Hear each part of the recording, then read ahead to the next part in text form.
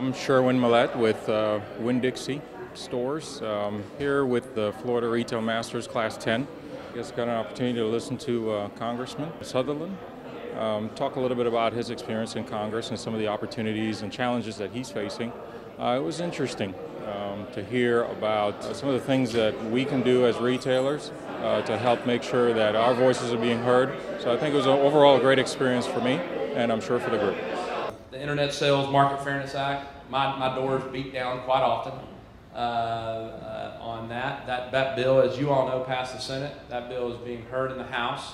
We've got a skeptic speaker when it comes to that. But I will tell you that one of the things that I use to make my decisions in D.C.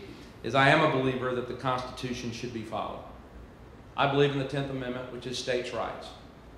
I believe that states should have the freedom, if they're collecting these taxes, then the states should have the freedom to make that determination. And so therefore, I'm inclined to support this.